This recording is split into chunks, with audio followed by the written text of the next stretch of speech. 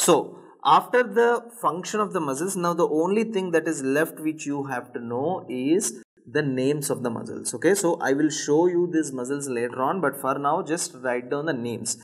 So here, compartment of leg.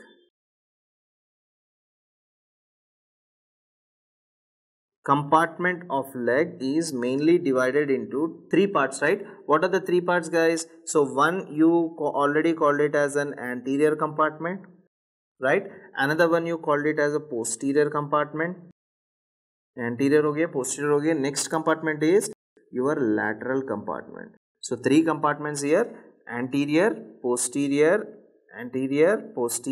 as well as lateral. Now which compartment is having again two more compartments like superficial and deep? That is a posterior compartment. So posterior compartment is in turn having two other compartments.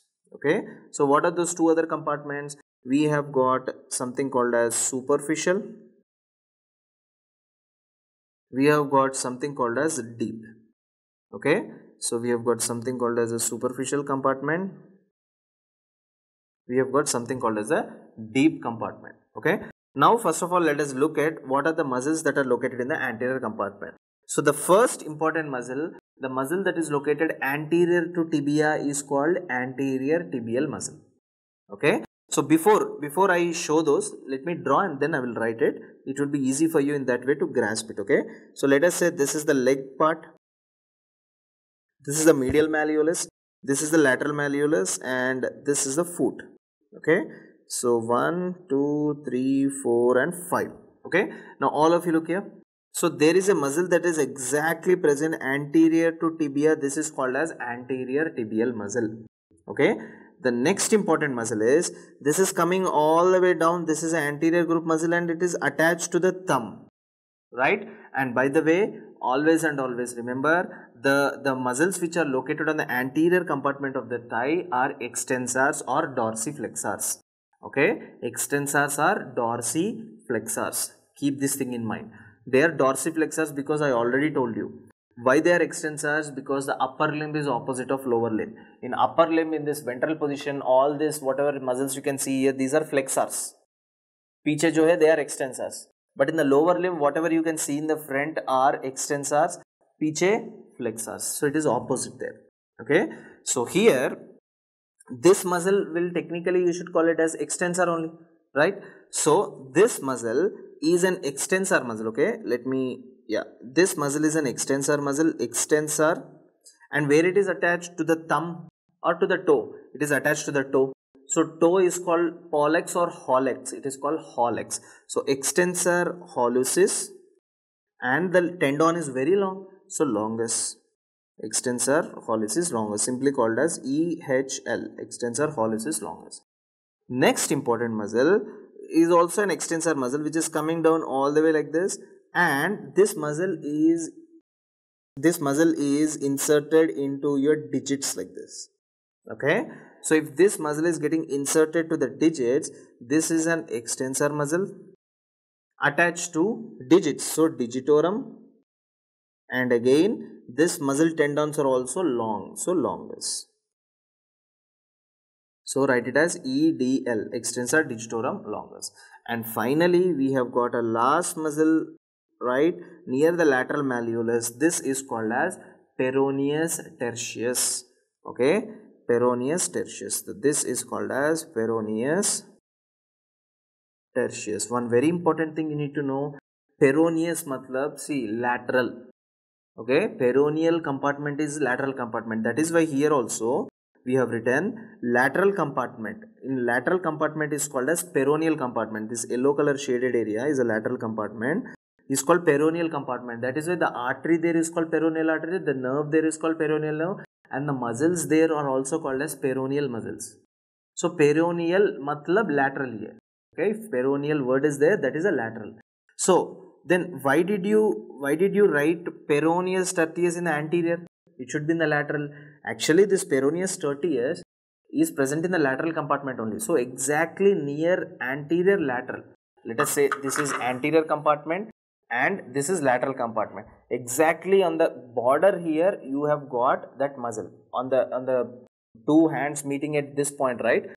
This is anterior, this is lateral. So exactly the place where they are meeting, here exactly you have this muscle. That is why you call it as peroneus tertius. Okay, right.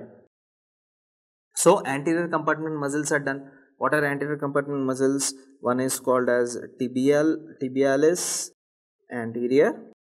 Okay, and the second one is extensor hallucis longus. Extensor hallucis longus. Third important thing is extensor digitorum longus, right? And fourth important thing is peroneus tertius. This is called as peroneus tertius. So these are the important things which you need to know. Now, apart from this, let us look at the lateral group and then finally we'll go for the posterior group. So let us look at the lateral group now. So lateral group muscles are in this way, right, like this. For example, let us say there is a muscle that is coming all the way down like this, and there is another muscle that is going like this. Now out of these two, which muscle is, let me use another color. Now out of these two, which muscle is long? The red one is long, right? And this muscle which are located in the lateral compartment, muscles which are located in the lateral compartment should be called as what? Peroneus muscles.